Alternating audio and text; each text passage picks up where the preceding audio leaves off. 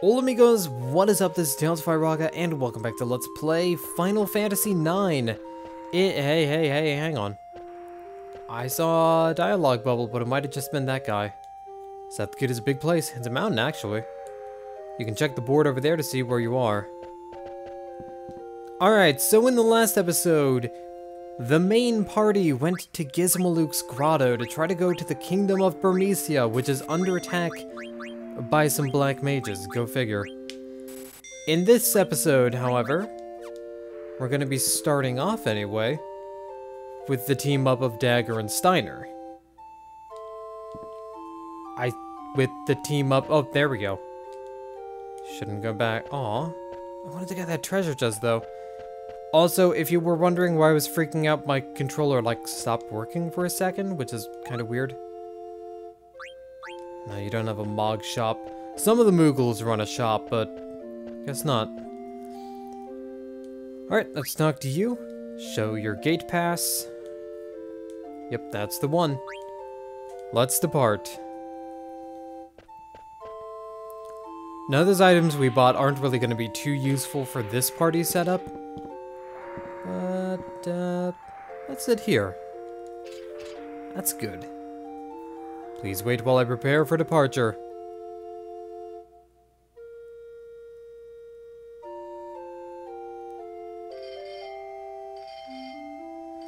Oop, wait for me. There's part-time worker Mary. She came on board to thank her new friend Steiner. Thank you for your kind words earlier. No, I thank you. Alright, we're all clear for departure. So one of the things I do like about Final Fantasy IX is the fact that your party shifts around quite a bit. And that has some inherent bad sides too. Our journey from Lindblom was very tough, but it was your white magic that helped me through the battles against all those monsters. Your fortitude that got us past the obnoxious Moogles in Chocobo's forest. And finally, your idea to use Giselle Pickles to get past the Southgate guards. But one of the things I do like about this game is that you get a lot of party member shifting, and that's something that a bunch of the Final Fantasy games do too. But in a game like Final Fantasy IV or Final Fantasy VII, you really only have like one main protagonist. And this game kinda has two. This game is very much about Dagger as it is about Zidane. I mean, it's a little bit more about Zidane because he's got protagonist syndrome, but Dagger plays a huge role. This game is not without Dagger. Can you stand up? Don't worry about me. Please protect me. And dead. I will protect Burmecia. You have my word. Alright, let's get going. Now, before we head to Burmecia, though, I do want to head back through Gizmaluk's grotto to get some more blue magic. Because there is a bunch of blue magic in this game that could actually be useful, and a lot of it can be gained pretty early on. Not a huge amount of the useful stuff, but we can get some of the useful stuff here. And I'm not too worried about the monsters in here. Okay, we have flies and a skeleton. Oh, those are hornets, apparently. Oh, that's not what I wanted to have happen. My goal was to hit one of those guys, or like just hit the skeleton with Zidane, and then eat.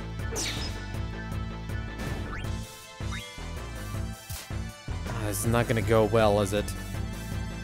So, I forgot if I covered this in the last episode. It has been like a couple days since I've done any recordings for this. But the way the eat command works, it actually requires the target to have 25% HP or lower. and that's not going to happen when Zidane is berserked. So Berserk is a status problem/buff. On the one hand, Berserk makes you lose control of your character. They'll start attacking by themselves, which is bad for magic users, but insanely good for melee attackers, because it also increases your attack power by, I think, 50%. It's a pretty sizable chunk, so being berserked actually does have its benefits here. We've already seen this guy. I don't need to showcase you. We already have your power, too. Queen wants something else. You know what? Oh, and the dead. Yeah, you know what? I'm gonna meet you guys back at Q's Marsh. There's the Vice Slice. Please eat. Please eat. Learned Vanish. Nice. So from Vice, you can get Vanish. Vanish, I believe, renders you immune to physical attacks for a short amount of time, but getting hit with a magic attack will cause it to fizzle out. I'm gonna open up the menu to confirm that, but I do want to get Queen a decent variety of blue magic before we get to the next area. Yep, makes a party member disappear. Yeah, Pumpkinhead. That's another good one. Pumpkinhead is basically minus strike. Deals more damage the less health you have. There we go. There's the spell I wanted. Frog Drop. Alright, now Frog Drop is going to need a little bit of explaining as to what it does. So let's talk a bit about it. Now, Frog Drop is, of course, blue magic ability. Queen can use it, blah, blah, blah. Frog Drop. Amount of damage depends on the number of frogs that you have caught. I believe this move will deal a fixed 100 damage for every frog that Queen catches in any of the Q's marshes. Now, we already have some frogs, which is fine. But the thing about the Q's marshes is, since there are 4 of them in the game, as far as I remember, and the frogs can respawn, we can catch some frogs again. Now, we're gonna keep the golden frog there, mostly because having the golden frog in the pond will cause frogs to appear in the pond more frequently. So in other words, it's best to leave the golden frog alone and just capture the other frogs instead.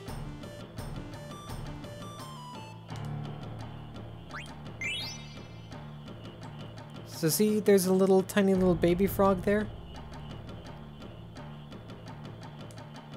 Wait around long enough and it'll be a big froggo, ready to be captured again.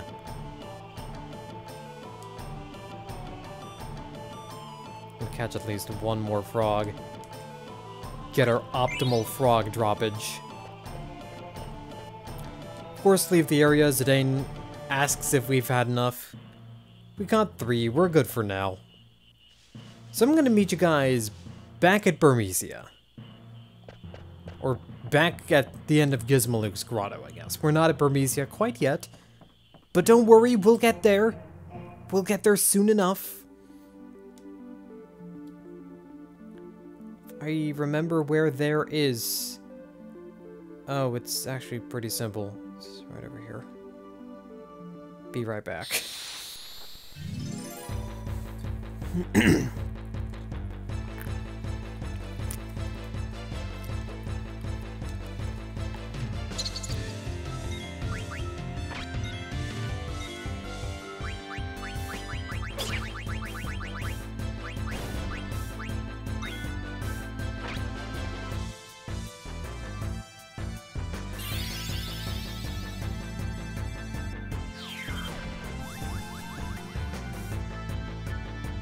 Okay, maybe it wasn't 100 damage. Maybe it was just 10. Maybe. We might need to catch more frogs. And we're here! That didn't take long at all. Alright, so now that we're in this section, of course, there's more enemies for us to eat. But there also happens to be, over here, well, monsters, obviously. Duh. Of course there's gonna be monsters. It's a Final Fantasy. That is a lizard man. It's actually a lizard man. Lizard man. I'm going to stab you. Why can't I eat lizard mans? To power up Frog Drop. And then I realized why. Oh yeah, that's right, because frogs are amphibians, not lizards. I know can eat until it weaker. Alright, so you might be noticing that enemies have a little bit more health now. And they're also going to be casting a little bit more variety in their spells. So you see we've got that guy who's protected over there. So he's not going to be taking very much physical damage at all, unfortunately. But I know what kind of damage you will be taking. Pumpkin damage! Provided Quina doesn't die. 320. Okay. Vivi got stabbed by an axe. It's not usually how axes work, but let's just roll with it. Pumpkin damage. 306. Not too shabby. Not too shabby. Alright, and Freya learned level up. It's very nice. Level up. Level up was from the Iron Helm. Downgrade her to Bronze Helm a little bit, just to get... Well, actually, yeah, we can learn Bug Killer really fast. Cool Ring, you already have, but Germanus Boots. Well, let's get that going. You, on the other hand, Cool Ring. Can you learn anything cool? So both of them get to learn Insomniac. Alright, well let's give that to Vivi for now. So what I wanted to show was this big old sandstorm over here. Just this big tornado of sand. Suspiciously near a bunch of roots. I'm sure that's not gonna come into play at all. So, heal up the party a little bit. One of the nice things about Quina is the fact that you can keep them in the front row, mainly because they actually have a pretty huge amount of health for a mage. Like, Quina's health for a magic-based character is not bad at all. Skeletons! Nice! Unfortunately, we already learned Pumpkinhead, so these skeletons are useless to us. But we can stab them real good. Oh no, don't hack. Don't aimboat me, man. Don't use your aimbot and wall hacks to stab me through. I'm not even sure where this joke is going. But it's going places. I'm actually awake today. For starters, I had like a delicious sandwich earlier. It's pretty nice, ham and Swiss on toasted brioche. It's really nice. Had some good chocolate milk.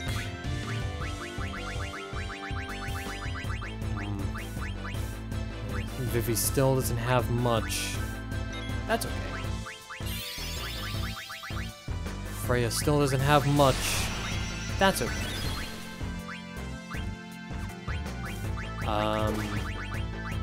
Do you have much, Quina? Can you do damage with Aqua Breath? Can you become a Barbie girl in a Barbie world?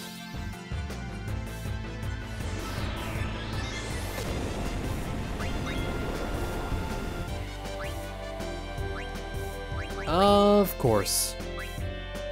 Not a big fan of that song, I take it. Alright, fair enough. Figure you'd be into it, but I guess not. Ooh, nice 448. Now the downside to Quina being in the front row is, even though they're a very bulky mage character, they still don't have much in the way of defense.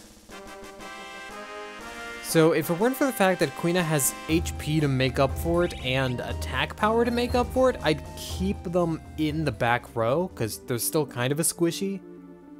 Oh well. Alright, let's get all good and healed up, because we're heading into Burmecia.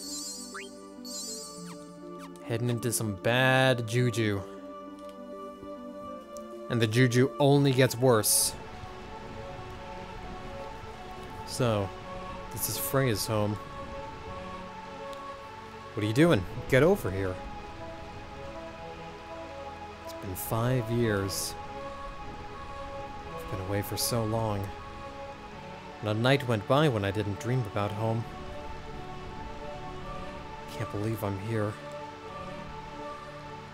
I'm no longer the selfish child I was 5 years ago. The time has come to serve my kingdom as a Burmecian dragon knight once again.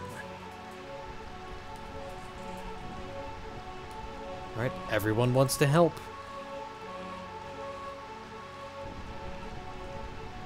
Burmecia, the realm of eternal reign.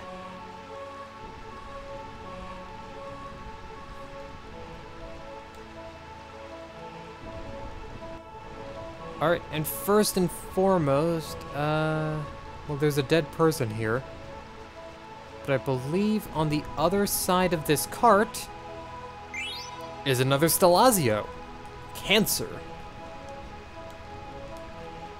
And a bunch of dead people, go figure. You know what? I'm gonna say this. I kinda wish that this was one of those games that allowed you to switch which party member you were controlling on the overworld.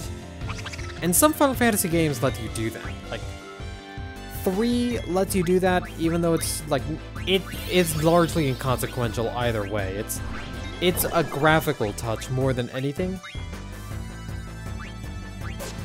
But, I don't know, it would still be kind of nice to control other characters at certain points in the game. Mug. High Potion was stolen. Oh, you piece of shit. I'm gonna hit you with fire. That's how mad I am at you. I also want to eat your skill, because I don't remember what it was. And I'm never going to remember what it was, because you died.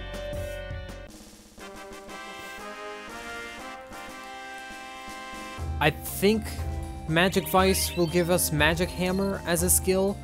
I don't remember what Magic Hammer does. I never really used it, to be honest. Oh, you thought it was just soldiers that were dead? Oop. Oh, it's these ass clowns. It is them again. Most persistent they are. Black mages. Hi. We're black mages. We're here to murder you.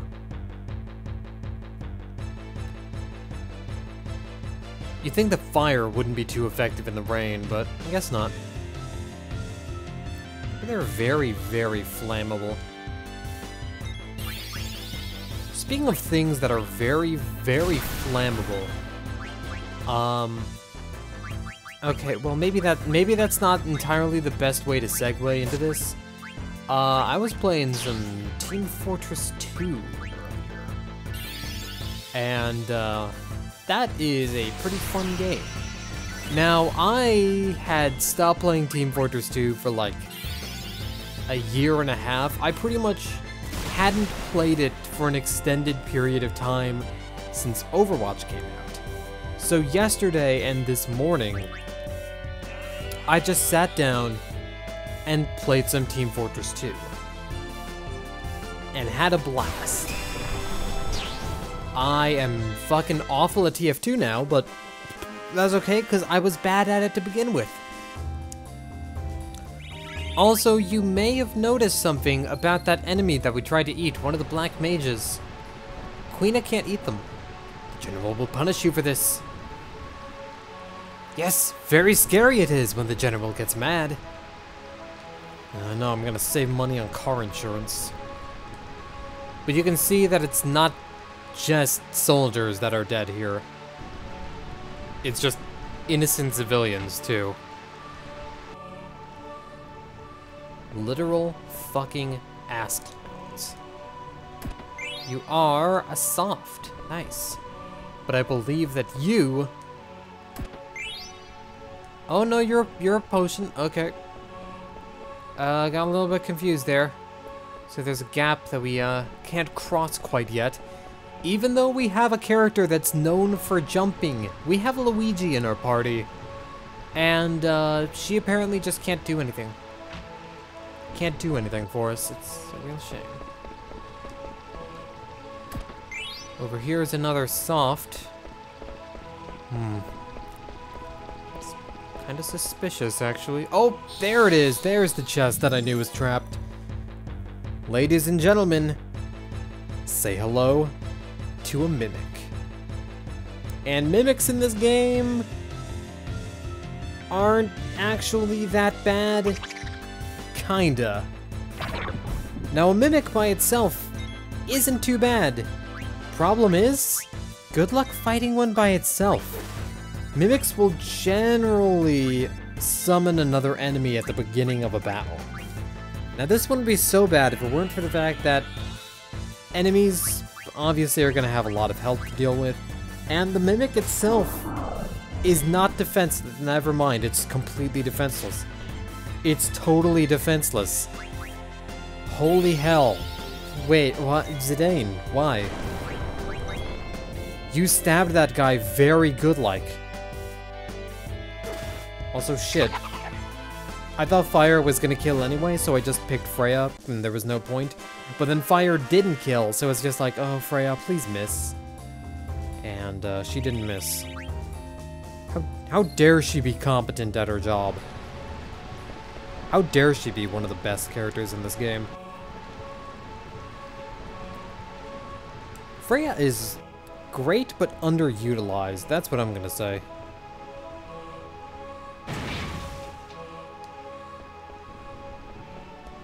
But there's a treasure chest over there that I want. But it's okay, though. It's alright. We can just casually make our way to the treasure chest we now have access to. A little bit of puzzle solving, not too much. This game doesn't get too puzzly. So don't think of it as like The Legend of Zelda or anything. More like The Legend of Smelda. Get it? Because they smell. Alright, this is a basilisk. Alright, basilisk. Took me a while to remember the word. I believe that in the remakes of Final Fantasy 1 and 2, you can actually fight basilisks that are the Final Fantasy 9 basilisk designs. I'm pretty sure in the remakes you can, because I saw like Game Boy Advance style sprites for them. And I don't remember them, they weren't in 4. They already had an appearance in 4. And they aren't in 5 or 6 that I know of.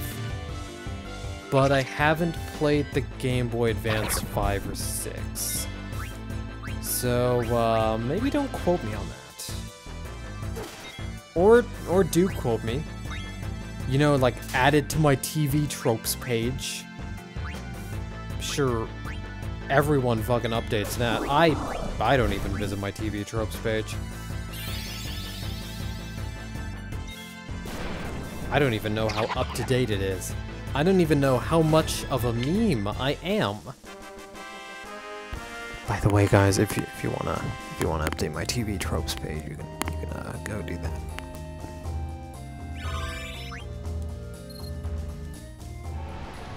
Remember that time when I was a giant attention whore? Good times, right?